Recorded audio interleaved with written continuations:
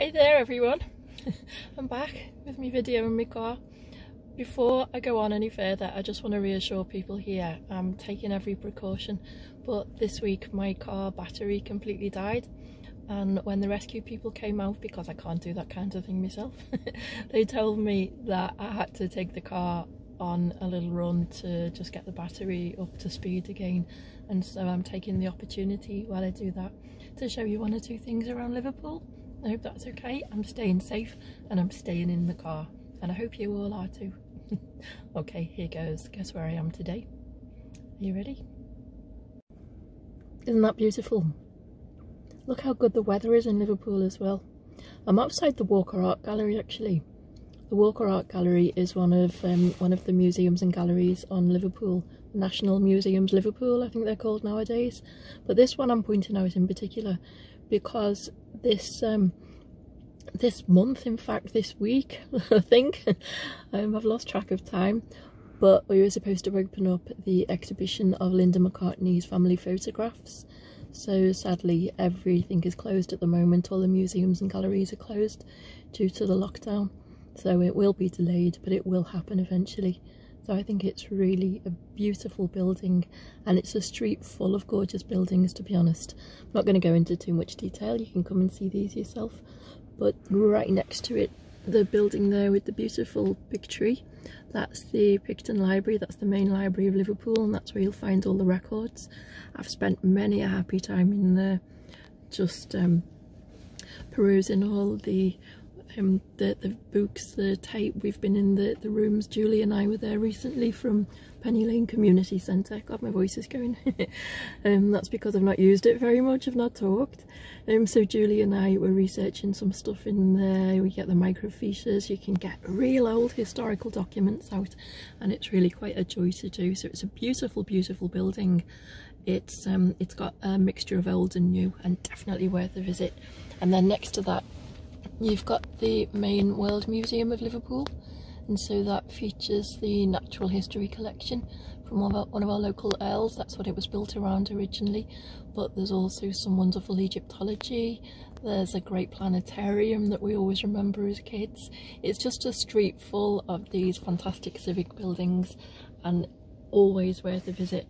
I've always said to you, add another day when you're in Liverpool. Don't just come for a day, don't just come up on the train for a day. Spend a few days here and enjoy these wonderful buildings. Back to the Walker Art Gallery, I mean, I'm talking about the Linda exhibition, but within there you've got some real great old masters, and you've got some wonderful pre-Raphaelite paintings. So there's my engine going. And you've got some wonderful paintings of horses by a Liverpool artist called George Stubbs, who's world renowned. You've got wonderful things in there. You've got some great sculptures as well. Always worth a visit. And you don't even have to talk about the Beatles, but you can, because we've got the Linda exhibition, but there's also one of Stuart's paintings there, the Hamburg No. 2, which forms part of the John Moores exhibition. John Moores art exhibition is something that's the biennial, so it goes on every 2 years, and Stuart Sutcliffe once entered, didn't win, but John Moores bought his painting, and that gave him enough money to buy a bass guitar and join his mate's band. So back to the Walker Art Gallery. When we did our Paul McCartney birthday tour a while back, it was great because we went inside here, they showed us around a little bit, and we talked about the day Paul McCartney received the freedom of the city of Liverpool. I don't know if we can see it, I might have to open the window here, but there's nobody around. Hang on, here we go.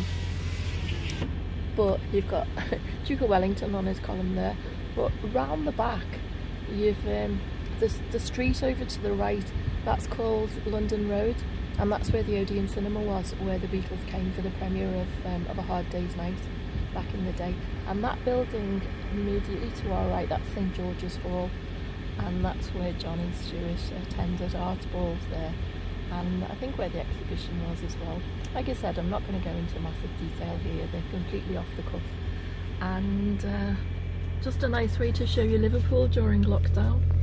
So completely empty. This would normally be full of school groups, school coaches, families attending. Last week was the Easter holidays, so there would have been loads of family trips to the museum. And the great thing about these places is, you know, they're all free. The Linda McCartney exhibition, there is a fee attached to that one. That's £9, I think. But the generally the museums and galleries are all completely free. And if we just whiz around there, that's the back of St George's Hall. That's called St John's Gardens, and isn't it a lovely coincidence that we've got a St John and a St George's Hall in St John's Gardens, and there are trees planted for both John and George. In fact, I think I can see George's tree from here. John's is over the far side of the garden. So anyway, I'm going to turn this round now, say goodbye, and hopefully I'll get a couple of these done today so I can keep up with the videos. So there you go, it's me again. I've got a bit sunburned from sitting out in the garden.